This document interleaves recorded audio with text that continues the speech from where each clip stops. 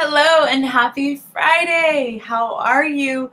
Ooh, it's a little chilly out there. Can't say the sun is shining today, but I am here in Chicago and thankful to be here with you today. I'm Sadia Davis, the director for the Center for Creative Entrepreneurship.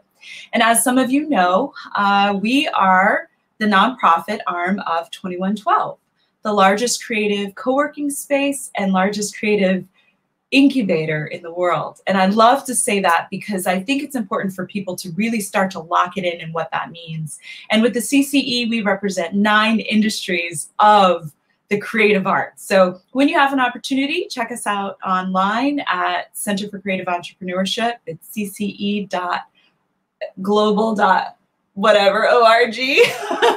All these things, right? But before we get started with our guest today, I just want to really encourage any of our artists out there to continue to send us information or questions regarding what can we do to help inspire you? What can we do to help motivate you in the work that you're doing, whether that's in film, music, video, fashion, culinary, you name it. How can we provide information that would help your business be sustainable and take it to the next level? Some of that is marketing. Some of that is law. Having the proper contracts. You can do a great service to yourself and check out some of the educational videos that we've provided thus far on our CCE Global Center for Creative Entrepreneurship YouTube page. And you can also follow us on Instagram at cce.global. So before we get started, I'm almost there, you guys. Hang tight with me. I'm really excited about next week. On the 18th, we are taking a look into TunePad, which is a new technology developed out of Northwestern, developed by Mike Horan and his team, that allows individuals to learn the coding behind making beats. So check us out next Friday at 2 p.m. for that. We are so grateful to have the Komen Foundation as our generous sponsor and Arts Alliance Illinois as our fiscal sponsor. So today, let's go ahead and bring up Ron Wexler. Ron Wexler is the New Growth Partners Director of Business and Talent Development and oversees talent acquisition, play booking, best practices, talent development, and business development initiatives. Prior to NGP, Wexler spent 12 years at Citadel in numerous capacities, most notably in macro research, fundraising, and talent development. McGraw, I can never say McGill University, with an MA in economics and a bachelor's of arts in industrial relations. Ron, you know what? You are a economic strategist star. Welcome. Thanks so much for having me, Sadia. It's great to see you again, and I'm thrilled to be here for installment number 3. I know. Listen, thanks for making an investment of your time for the Center for Creative Entrepreneurship. We started out leveling the playing field, right? Making sure people understood, like, at whatever level you are financially, maybe even not really having a lot to save, what can we do with what we do have? We're in the middle of a pandemic, but we're also in the creative art industries, and so many of those industries have halted, right? So we thought it was a good idea to sort of wake up everybody's consciousness around money. Money.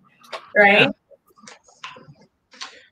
Well, yeah, I guess like the first, 2 sessions that we've done together was like, okay, there's some complex things, but then there's some real simple things. And the simple things is, how do we save a little bit each week? How do we live below our means? And how do we allocate capital to good ideas? In the same way that a professional athlete has got coaches and staff, we all should have coaches and staff as it pertains to managing our wealth. And so last week was pretty exciting.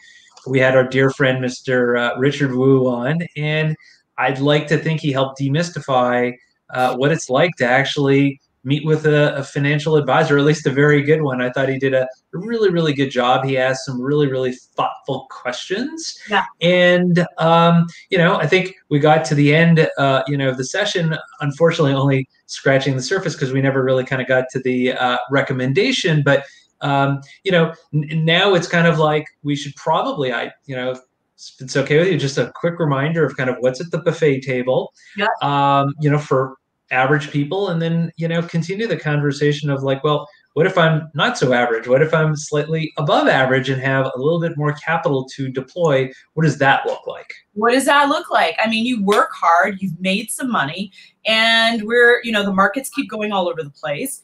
Well, in that case, the other thing that I brought up is that we're talking to artists and entrepreneurs, right? And there are some directors, there are some producers, right, who've come up, meaning their income has shot up and they're making more money than maybe they ever did.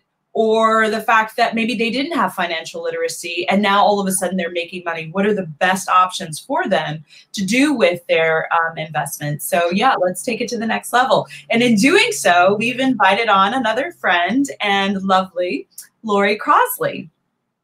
Lori is a seasoned investment professional with over 20 years of go-to-market product and client channel strategy experience, consulting to and from within global organizations on sales, marketing, and product management. She is currently advising 2 startup companies, helping the founders to execute their strategy growth strategies and attract investors. With an MBA from Kellogg School of Management and a bachelor's degree in economics from Northwestern University. Come on, Lori, let's talk. One thing I forgot to mention is I was actually on College Week on the Wheel of Fortune, but I didn't win anything. Wow.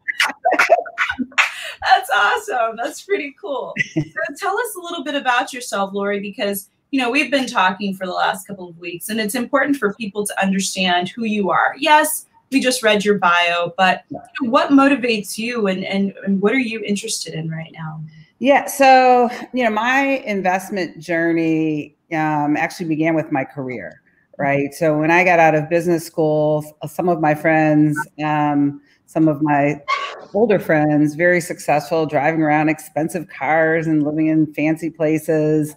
And I saw what they were doing. They were selling bonds. So I decided I wanted to get into the investment world. And so I've spent the last 20 years in investments and really helping other people to manage, whether it is a pension plan, endowment or foundation, or their own private wealth. For me, it's always been, and I'm glad you guys already had the conversation about saving first. For me, it's always been paying yourself first. So even as an advisor, advising very wealthy people or newly minted entrepreneurs who have come into stock or cash as a result of an acquisition or merger, or family members who have inherited money. You always have to sort of pay yourself first, right? And not living beyond your means falls into that category. And so I look back at my career and my own personal development. And I think what I did do right throughout my career is I didn't live beyond my means. I still live in the same loft that I bought out of business school 22 years ago. I drive a 10-year-old car and I have very little debt. Yeah, I mean, thank you for mentioning that, because it is literally one of the things that I think is the hardest thing to do when people, are basically making enough to pay the bills, but then spending more than they should be saving, right? And so we were talking about how do we shift our consciousness? How do we change our mind up a little bit? Yeah, I actually read The Millionaire Next Door, and this is when I was a wealth advisor. And I met a family. Their son was in the draft, and I met them because I was listening to their conversation. And they said, "Wow, $1 million, that's so much money." And so I, as we do, Sadia, I interrupted their conversation. I introduced myself, and then I sent them a copy of that book because that really is what it's all about. Anybody can be a millionaire. It's not how you invest, it's how you save and how much you can put away. So now I'm toward the end of my career. I left my full-time job last year, as you know, to sort of spend time with my mom before she passed away. And now I get to do whatever I kind of want to do because I have the freedom to do that. And so just last year, I started making direct investments into private companies, mostly real estate and cannabis. And everybody, sort of is interested in the cannabis space. So I took it upon myself to really learn the business, and start to look at what opportunities there are for seed and angel stage investors in the cannabis space, the legal cannabis space. Yeah. And this is so here's where this is where I turn the conversation over to you and Ron, because I know my lane and I've brought experts to the table to talk about, where it's important to make investments. How do you track what's going on? I mean, the cannabis business and the fact that Illinois is legal, that's one thing, but it's like, how do you determine what's the right company to invest in? And here's where I'm going to turn it over to you two to really have that high level conversation about, even like yourself, having sort of started your own company, but yet investing in other companies and what that looks like. And I know Ron is in private equity as well. So you guys have at it, and I'll jump back in a little later. Well, I think just to kind of, as a starting point, I figured let's just kind of level set. So we do something really kind of very basic of just start with what are the vehicles out there, right? So when we say private, what exactly does that mean? Because it means a lot of different things. And so, just real basically, there's something called hedge funds. And to me, a hedge fund is like a car. You could say Ferrari and it means something, and you could say Honda and it means something. And there's all different kinds of flavors. But just at 50,000 feet, and I used to work at Citadel, which is a really big hedge fund. And the way we would explain it to investors is you would never buy a car that didn't have a steering wheel or brakes, right?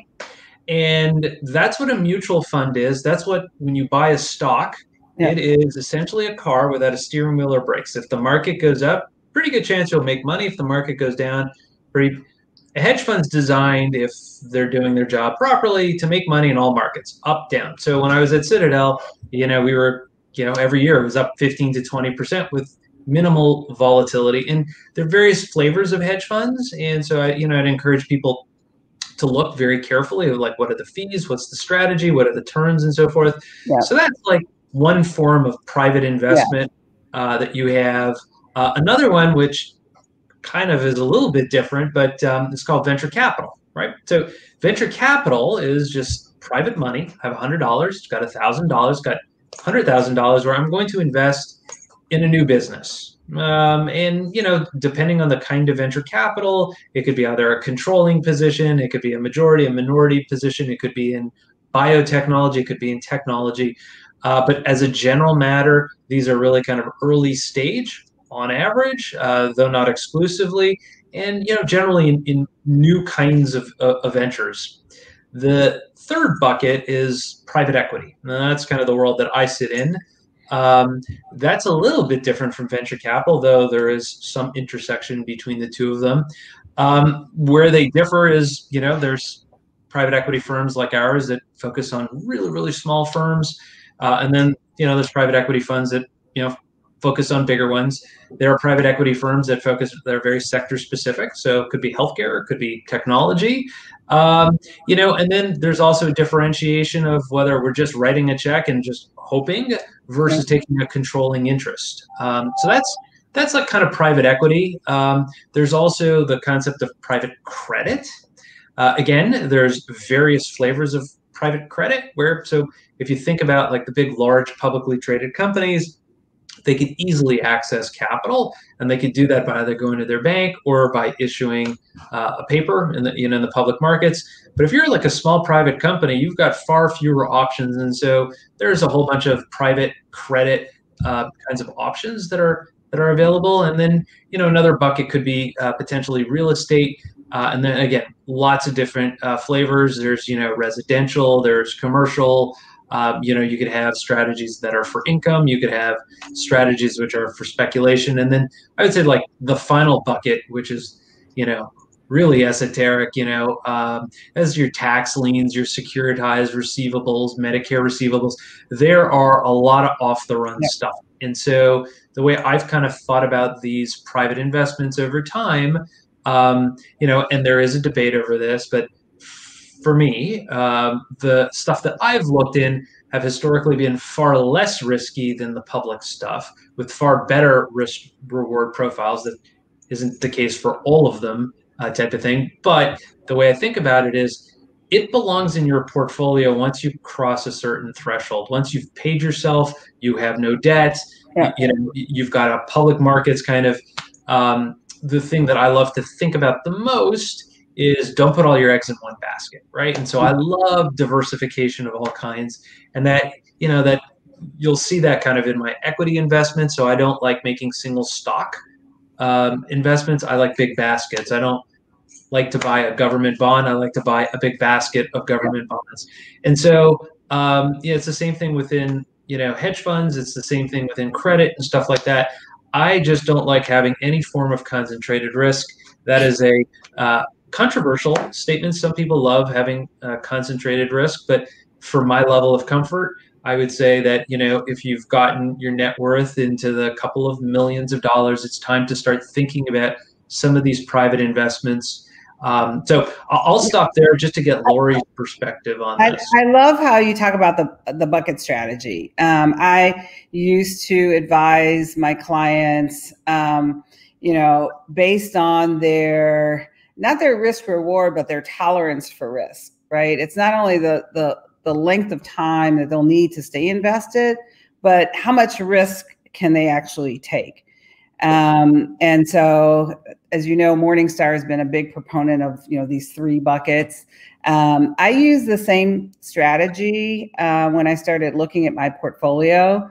I have what I call my retirement bucket, right? So that if everything else goes away, or as the market shows volatility, I know and I can feel more comfortable that I still have my retirement nest egg, as we used to call it, set aside.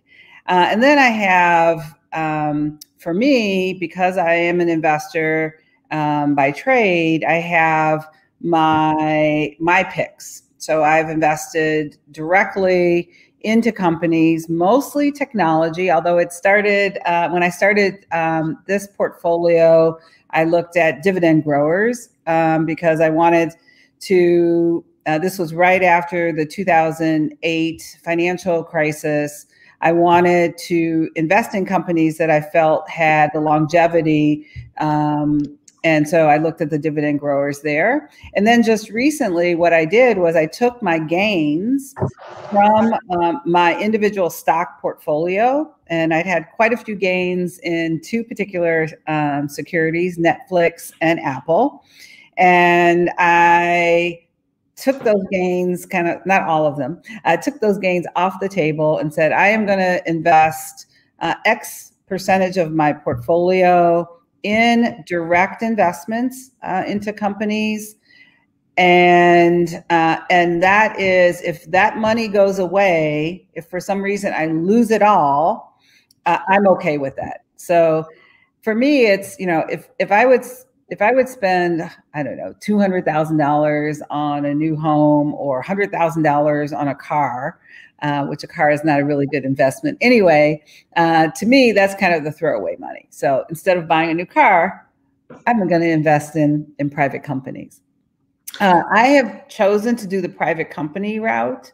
I did invest in the ArcView fund only because the members of that fund, we actually do our own due diligence as a team, and then we recommend to other members, and then we vote as a group. And so it was, in addition to the investment, it was my education into a sector that I knew very little about, which was legalized cannabis. Within your cannabis investment, what part is it like on the growers? Is it on the distribution side, the retail side? Yep. So I started approaching it first by saying I didn't really like the cannabis touching businesses. I just felt that there was too much risk in that area. And so I was looking for ancillary businesses. And the fund invests across the board. So there I got to look at everything.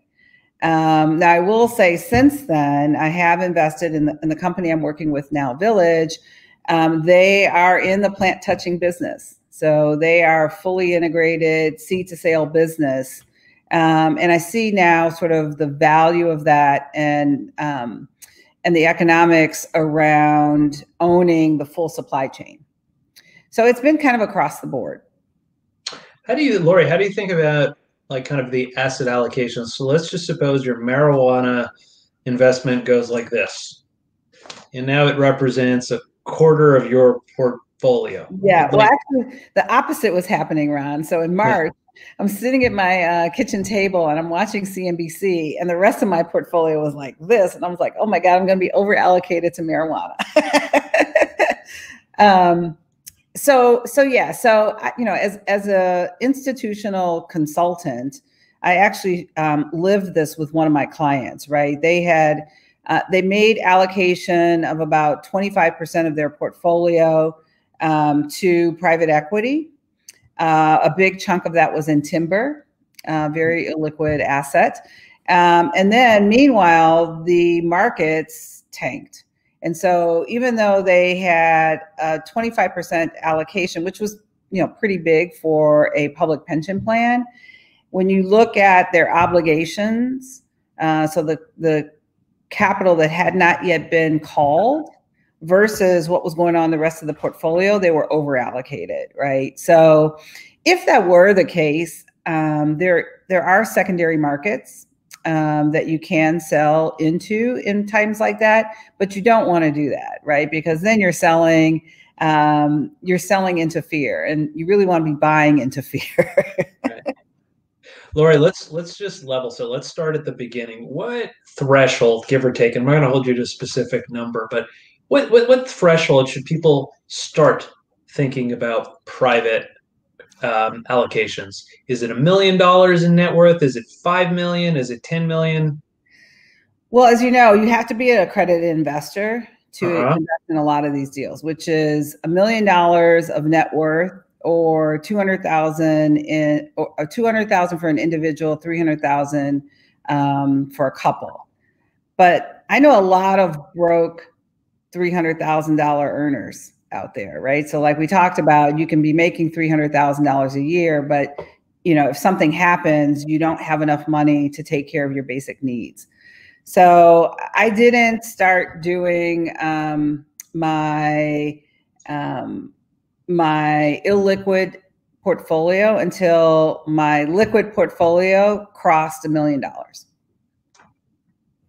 Okay. And well, let's go up. Like, I mean, so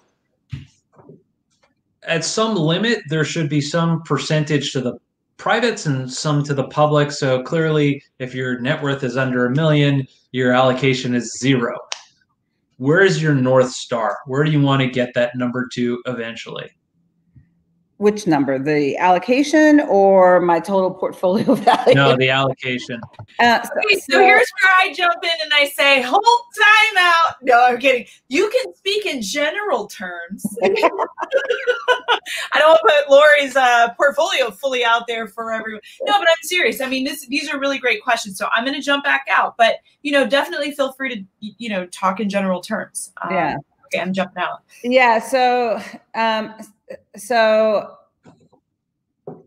you know, again, I think once you get into this arena, it becomes a time horizon, right? So if you want to allocate more in the private equity, and there are some people, as you know, Ron, that don't like the public markets at all.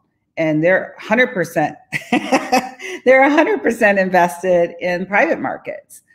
And that's not to say that they're taking on more risk, because as you pointed out, a lot of times there are investments that will zig when the public markets zag. So, and so that's what you want to do, but also the time horizon, right? So, you know, if you feel like you have achieved enough to sustain yourself and your spouse in your lifetime, then you start to think about your children, right? Or that next generation.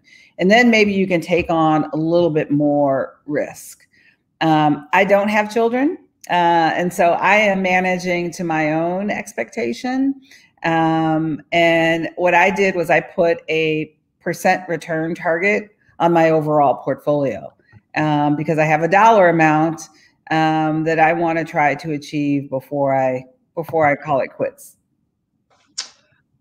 So, okay, I mean, I think you bring up a really, really good point, which is time allocations, right? So I know most private equity funds have got, 5 to 10 year holding periods, whereas if you were to basically hold, have a stock portfolio type of thing, I mean, you can just hit sell and so forth. So, like, how do you think about the duration of your assets? Like, how much do you think should be short term, liquid, tide you over, and how are you thinking about kind of the longer term? Yeah. Oh, that's a good question. I definitely have cash put away and actually set aside outside of my quote unquote portfolio for emergencies. Luckily, even during this market, I haven't had to touch that cash. So knock on wood, I didn't have to worry about that. But I think that bucket, if you will, in these times, people used to say when I started out in the business, you have to have 6 months worth of, savings. Well, I actually think as you get older, especially, you need closer to 2 years, right? Because if you think about if you're out of if you're out of the market in terms of a job, it could take up to 2 years, especially what we're seeing today, to get back into an earning position. So I think 2 years is kind of that. That's why, keeping your expenses down. And then on my outside of my retirement assets, I do have somewhat of a shorter duration, right? So I have kind of this, I would say, more of a 10-year look. And that maybe is more of a litmus test for what types of investments that I invest in. If I think back on it now, my real estate, even real estate that I've done directly, is really trying to earn back at least my principal within 10 years. Another thing that I did last year, which I think is worth noting because it is something that may or may not go away, is opportunity zone investing. And I did take, like I said, money from Netflix, which, I'm up 600% on that position, and put it into an opportunity zone development in Los Angeles. And what that does basically is defer my taxes, if not eliminate the taxes, depending on my holding period. So I think to answer your question, that 10-year hold for my market portfolio is not by design, but I think what in my mind I'm using is sort of that interim number. How do you think about, as you're like kind of putting the pieces together, like the way I think about my assets is that they should be uncorrelated. And so for me, it's more than an expected return. If I want to add something, it's got to be uncorrelated to what I already own type of thing. Yeah. And so like to me, I'm like doing less of like what is the risk reward and more of like, okay, I want a bunch of lines that are going upwards and to the right, but I want them to go upwards and to the right in an uncorrelated fashion so that when one is going down, the other one is going up. How do you think about that incremental investment? Is it based on correlation? Is it based on risk? Is it based on return? How do you think about it? I have to be honest with you. I have not thought about correlations in the way that, let's say, an institution would think about it. I don't think the average person does. If at all, I might look at correlations as it relates to return, but that isn't what you should be looking at. You should be looking at the risk, right? And so I haven't really factored that into my asset allocation. But I'm willing to take a little bit more risk, right? So for me, if everything is down at the same time, I'm okay with that, again, because I've built it in such a way that even if my riskiest, so even the things that are oversold or really out of the market, I would be okay. Lori, that's interesting because your perspective is about 180 degrees different from mine. Yeah, and you know what? I would say, Ron, the average person doesn't think about the correlation of their investments, right? They don't think that, oh, now I will say that I do look at the percent allocated, right? So, for example, I'll use the private deals that I've been working on. If it gets to the point where I feel like I'm over allocated or I have enough in there, then I will stop. But it has less to do with how the investments sort of, how they sort of interact with one another at any given point in time. I'd be curious to know, though, as an individual, now that, I don't know, you might have a Bloomberg behind you, but as an individual, how are you measuring those correlations and how do you monitor that? So, I mean, it's a tough it's a tough answer without trying to get overly technical. But if your assets are going up together and down together, then you have one asset. You may think you have 10 assets. You may think that you're diversified. You are not. Mm-hmm. And so like that to me is troublesome. And so I try to basically create a portfolio that goes up over time, and where the assets are just uncorrelated for one another. And so I think now might be actually like a really good time to just level set again. And so let's just take the example of Microsoft as an example, right? So to the average person, Microsoft sells an operating system. And if they sell a really good operating system, the stock should go up. And if they sell a really bad operating system, the stock should go down. Unfortunately, that's actually not at all how it works. So Microsoft has a lot of attributes, right? It is a large company. It has a dividend. It is a technology company. It has very low volatility. And so lots of people are buying this company for lots of different reasons, completely unrelated to what you think it does. Okay. And so what'll happen is that each stock that you purchase has got systematic risk, and those systematic factors are all correlated, whether that's Microsoft, General Electric, or Exxon. Yeah. And so what Citadel and hedge funds are able to do is there's good cholesterol and there's bad cholesterol. The bad cholesterol is things you have no view on, right? So I have no idea when value is going to do better than growth. I have no idea when dividend payers are going to outperform non-dividend payers. I don't have a view on any of those things. And so there are ways to kind of extract all of that. And then what you're left with is idiosyncratic. Now, something that's idiosyncratic from Home Depot to Exxon, those assets, if you can control and get rid of the systematic stuff, then you're starting to flip the coin thousands of times in an independent kind of way. If all you own is just stocks and bonds, you literally own one asset. Yeah.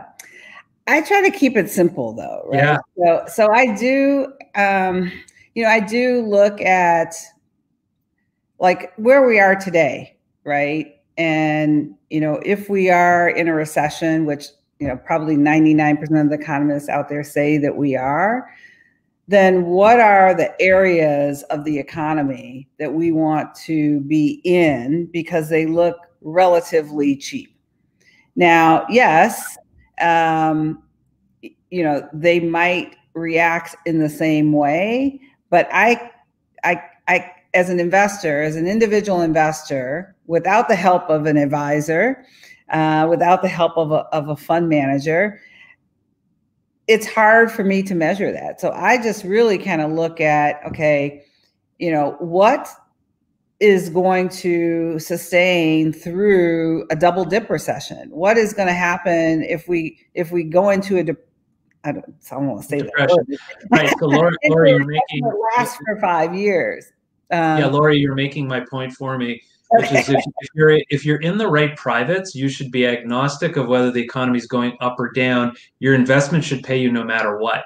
And so Yeah. there are a lot of various investments that you can make, which would make you agnostic to how the business. Because look at I've got a graduate degree in economics. I was on Wall Street for 20 years, paid to do this, and like my edge is maybe a little bit more than the next person, but it's really hard to know when is the economy going to do this, when is it going to do this, what is the Fed going to do, up or down type of thing.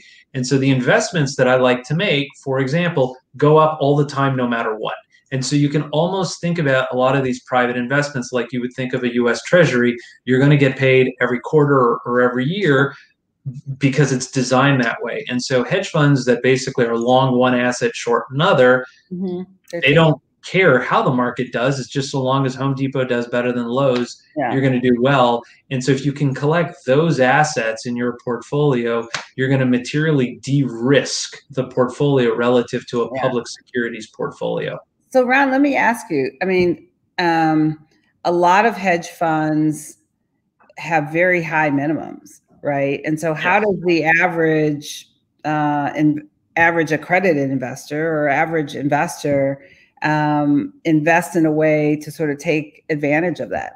Well, so in this specific instance, I'm obviously, I'm only familiar with Citadel, so that's very hard because the average person can't get into Citadel. So that's probably not the best example. But, the firm that I currently work with right now, we buy really small businesses at 4 times earnings, and we hold these things for 10 years.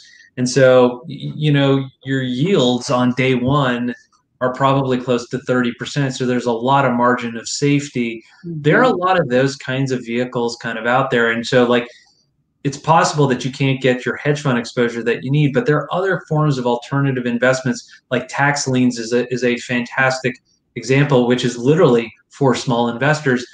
Again, let's like level set of what a tax lien is. I have a house. If it's worth $100, I owe the government every year 2 years of property tax. Yeah.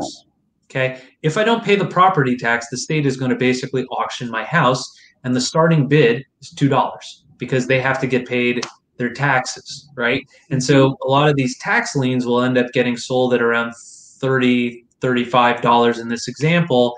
And, most people don't want to lose their house, and they're like, oops, I forgot to pay my bill. And you get your money back with a nice interest payment like that. And if you don't, then you own an asset which is worth 100 at $30, $35. Yeah. So there are all these other various kinds of private investments out there where you can build huge margin of safety and not have to kind of worry about the 30, 40, 50% drawdowns. Like, I am really averse to losing money. So, and then the other answer to your question is there's obviously options, like derivative contracts, so calls and puts and stuff like that, which can always limit your downside and always kind of keep you really within a box of what acceptable risk is. So I guess the long story short is the more net worth that you have, the more access you will have to various vehicles type of thing, and the more you're going to be able to diversify yourself.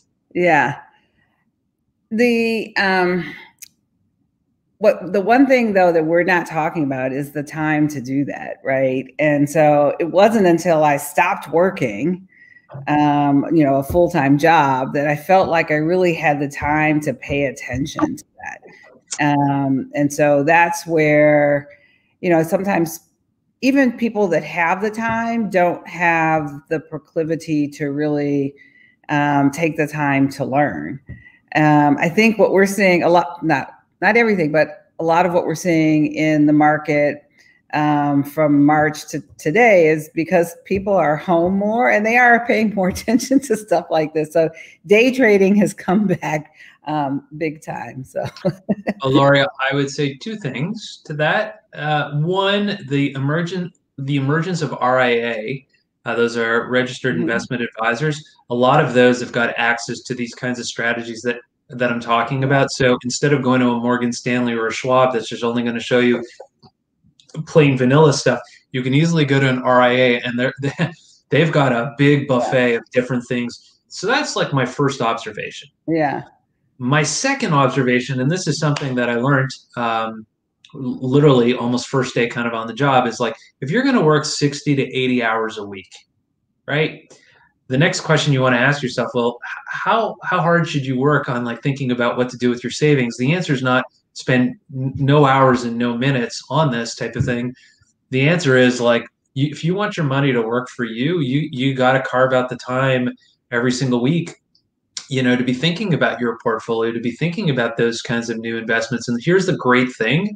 There are a ton of resources online. So like 25, 30 years ago, I had no idea that any of these things, you couldn't research them.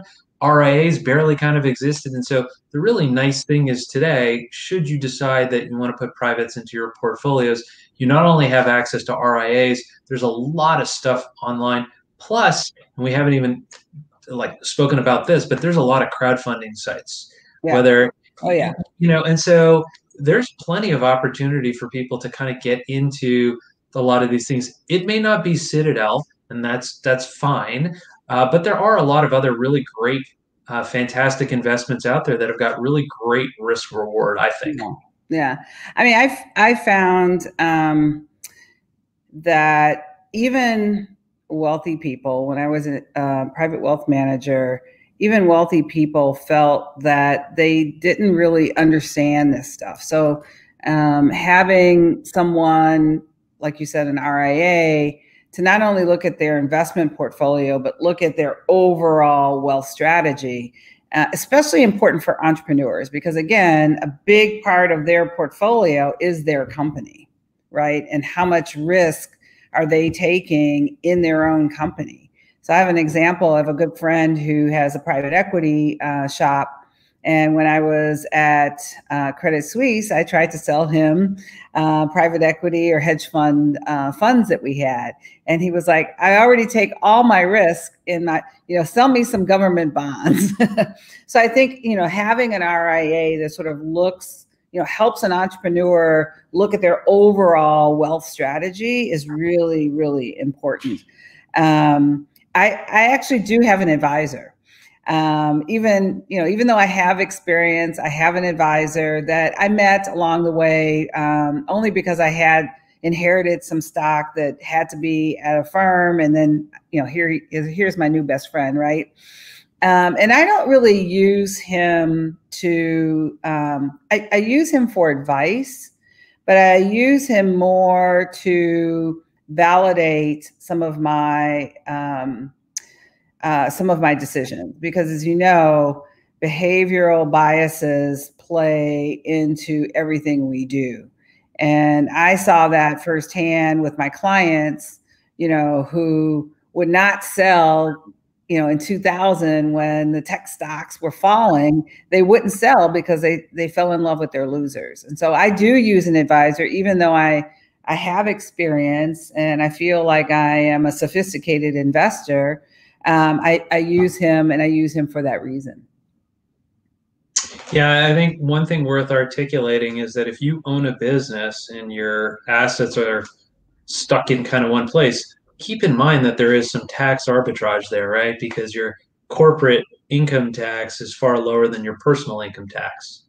And so for every dollar your business makes, you're keeping 80 cents, but once that becomes income, you're keeping maybe half of it.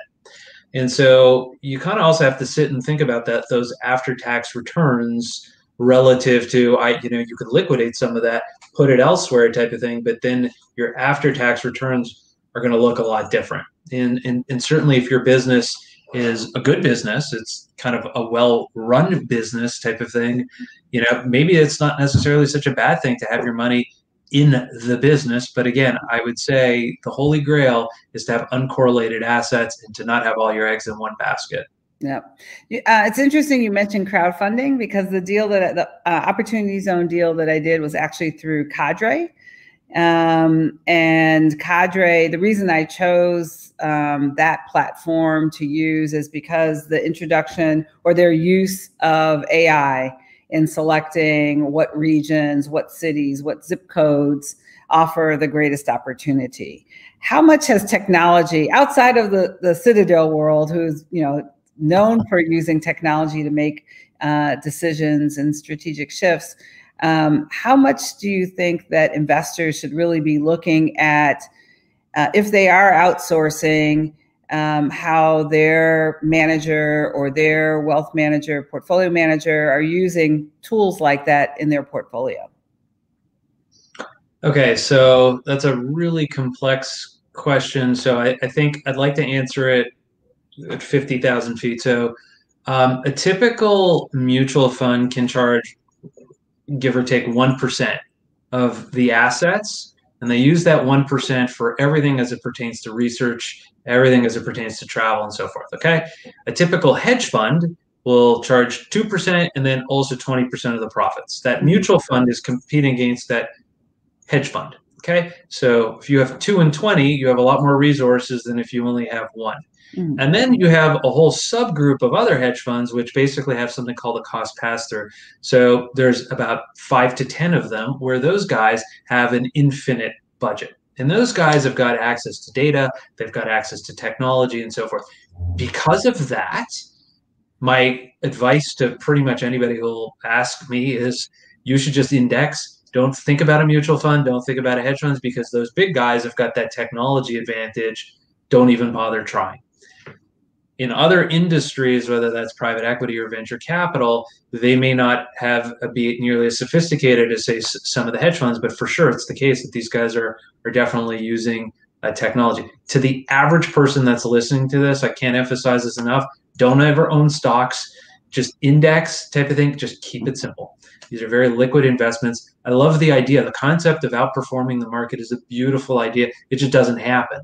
And after fees, you're just going to basically end up losing. So you might as well just have one big spider ETF, and you might have an aggregate bond, and it's just simple. It's easy. And like from my vantage point, you're going to end up being far further along than if you entrust your Morgan Stanley broker to say, put you in this mutual fund over here and that particular stock over there. As best I can tell, there are very few people that can do that systematically, particularly with a very small budget. Yeah. I would put a little asterisk around that because there are some hard to invest in asset classes where you have to go into, now I guess there's so many index funds out there. I guess you can sort of find that one. But I'll use cannabis as a great example. There are some cannabis indices that are traded on the Canadian Stock Exchange, but even there, it's really hard to get access to. So I agree with you. I have historically done all ETFs or index funds, where active management I felt didn't make sense. But in my retirement portfolio, I recently moved all of that into a managed account and a separately managed account. Now, they are investing directly into stocks in the SMA. Basically, I've outsourced that decision-making to a professional, right? At fees that are less than 1%, right? So there's no, embedded fee and no on top of that fee. I wanted to make sure that whatever I did, I kept my fees down, because I think that is an important point you make. Fees will eat into your portfolio to the point where you think you're doing well, but when you start to look at your performance or your returns net of fees, net of fees and net of taxes, to your point, it really makes it very difficult to sort of beat the market. Yeah, Lori, I think it's one thing I need to clarify there. As I said, there are Ferraris and Lamborghinis, and there are Hondas, and Hondas are fine type of thing. But, I know Citadel used to charge, very big fees, but they would produce really big returns type of thing. And so, like, I wouldn't use a hard, fast rule of like, if it's more than X% of the asset, it's a no. Or similarly, if it's below X, a number of 1% type of thing, it's a yes type of thing. I think you really have to do due diligence and figure out what are those fees being used for? Are they going directly into the manager's pocket, or are they being used for research, development type of thing, travel and so forth, technology and so forth? So to me, technology is really not from a advisor perspective, but from a decision-making perspective. I think technology, and people can understand this, artificial intelligence, which has been around for a long time, has just gotten so much cheaper that even a portfolio manager, not of a big size of Citadel, can utilize and leverage some of the machine learning and distillation of information at, you know, pennies on the dollar versus 10 years ago. So you know, back to my point, that is why I chose Cadre as that sort of crowdfunding platform that that I invested with. Yeah, there are a lot of crowdfunding websites out there where you could be making loans, credit card loans, to like a refinancing people. Like I think of a lending club.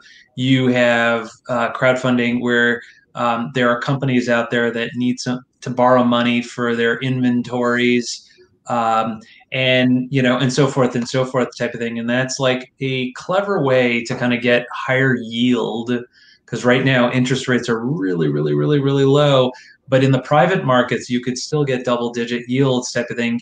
Again, you know, like when I've put my portfolios together, we're talking originating hundreds of loans, different parts of the country, and so forth, and not to one person, the municipality of Chicago as an example type of thing. Like I'm a huge fan of diversification, and to your point, a lot of these crowdfunding websites have got really fantastic tools, technology tools, to help you assess the risk. Yeah. I was going to ask another question, but maybe we're out of time. No, we're not. Keep talking. We're good. So I mentioned that there are other asset classes that are hard to access. You mentioned one, which are the tax lien. What are some others that the average investor, I've got my pen out now, I'm going to write these down, right now at this moment should be looking at?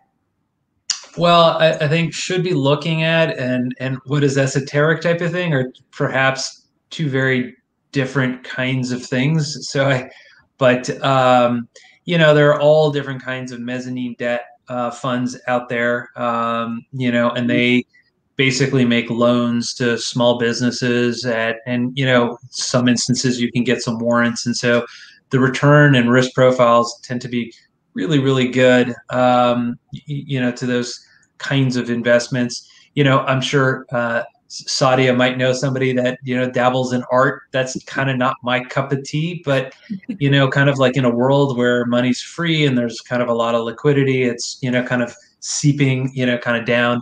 What about, you know, crypto? Everyone's talking about crypto now, and no, zero. Yes. Zero, like literally put this much into cryptocurrency, zero. And Ron has, you know, has shared some of those reasons with me. And I jumped back up because as you guys were talking about other asset classes and access, or, you know, when you brought up crowdfunding, I thought about the film industry, right?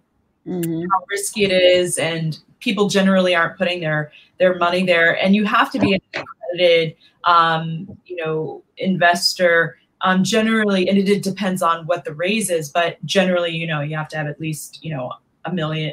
I think it's $1 million liquid you're looking at. Yeah. So one of the things that I wanted to touch base on, considering that, you know, the CCE represents, you know, 9 industries of the creative industries, whether that's investing in film projects or music projects or technology that's wrapped around some of these industries. So I just wanted to put that out there really quick. Yeah, there are funds out there. Sorry, Lori. There are funds out there that where if you wanted to buy or at least invest in, you know, music royalties, that exists. There are really interesting things kind of around buying YouTube sites. You can do that, and then you put some advertising on those YouTube sites. So again, like there is really kind of no shortage of really innovative things that are taking place right now in the world of finance, which are completely off the run. Some will pay you a monthly, you know, income or dividend, and others are kind of more longer term. Yeah, I think at the end of the day, what's important is invest in what you know and what interests you, because then you will find the time to do the research, right? And for creatives, you know, whether they are in film or music or in visual arts, there are opportunities for them to take their knowledge and to invest in the technologies or invest in that area of the industry that is quote unquote private or alternative, like that, you know, they will probably have an easier way of understanding. Yeah. Yeah. It's funny. One of my partners brought something to my attention, which is storage for art. Well, the storage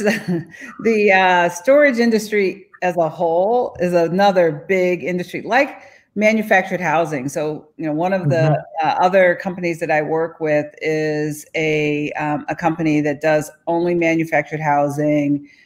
We buy loans and leases, to Ron's point, but we also develop new communities or buy existing communities and expand and improve on them.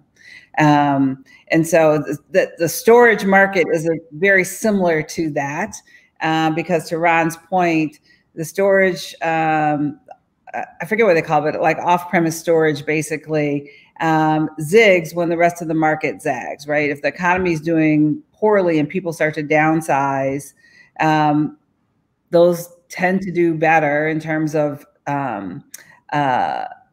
being fully rented versus some other asset classes. So that's another asset class that is not specific to art, but something that I think artists can understand very well. Well, yeah, but I mean, the actual places that collectors are storing their art. Yeah. Yeah, you get it. I mean, it's one of those things where people don't really think about that and investing in more of those. Yeah. So Sadia, yes.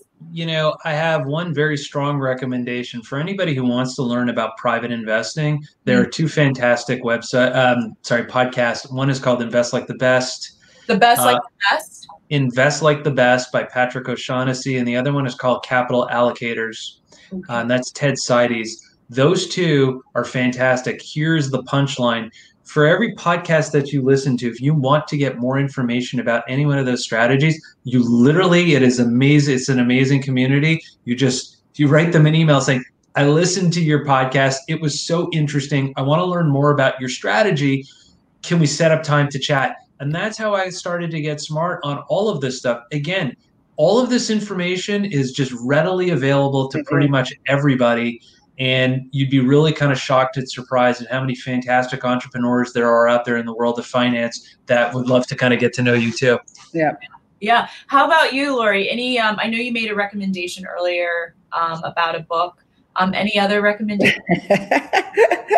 Well, I would just echo what Ron said. So if you do hear someone who, or listen to or read someone's information or blog post, reach out to them. You'd be really surprised. So I was on a call. It was actually, I think, a Kellogg alumni call with one of the founders from AQR. And I reached out to him and just thanked him. And he gave me his phone number. I mean,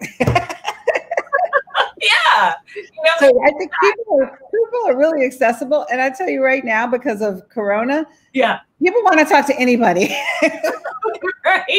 Right. Well, funny enough, I'll circle back. I actually put in the comments, I meant to put in the private chat, does Ron want to have his phone number out there like that? And we realized it went out there. So for those of you who have a curiosity and want to reach out to Mr. Wexler, he has put his information. So, you know what, listen, this has been so informative. I mean, my heart is like, palpitating, because I'm over here getting excited about the possibilities of one. Lori, you mentioned something that Christine mentioned in our earlier talk, which is that it's not about 6 months of savings anymore, right? It's maybe 18 months. And to your point, making it very specific with regards to time, I think COVID really woke us all up to the point of, okay, now what do we do? Because all of our companies have halted. What do we live on? And what if the government didn't write everybody a check? You know, how do we make sure that we can take care of ourselves? So I appreciate that note. And it's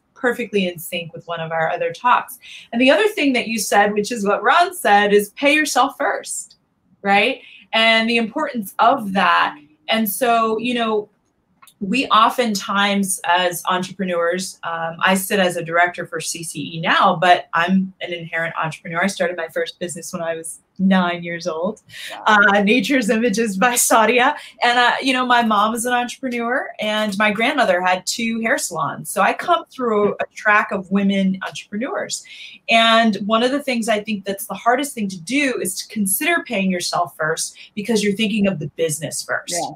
And Ron, I really appreciate you mentioning after-tax returns. You know, really starting to understand it's great to have an idea around creating a company, but then how do you make it sustainable? And then how do you sustain yourself? Mm-hmm. And so much of what you guys talked about today, I think at any asset level is really relative. And I think the most important thing is I really wanted people to stretch. That this 3-part series would be like, you know, start 1, like Ron said, it's almost like compounding.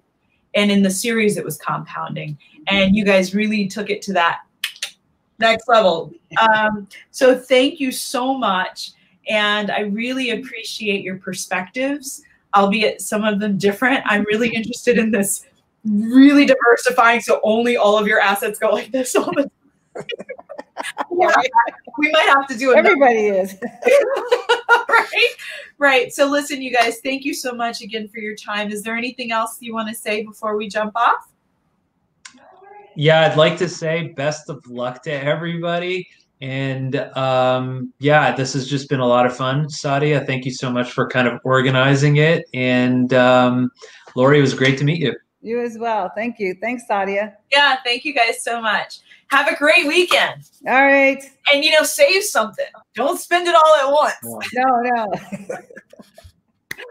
Thank you. It's such a pleasure to be able to bring to you individuals, experts in their day. Not necessarily experts all the time, but individuals who the guidance that they can provide hopefully will provide some insight in your life. The wisdom that they have shared hopefully will help you make better decisions. We are all in this together, and we are all trying to find ways to do things better. I think if anything, COVID has, like I said, it's provided insight in this 2020 year of ways to do things different. So continue to innovate, continue to do your art, and think a little bit more about not only paying yourself, but the value of that dollar. Oh, wait, you guys. Hey, that's my penny necklace. Why? Because every cent counts. Have a great weekend. I'm Sadia Davis. We'll see you next week. Take care.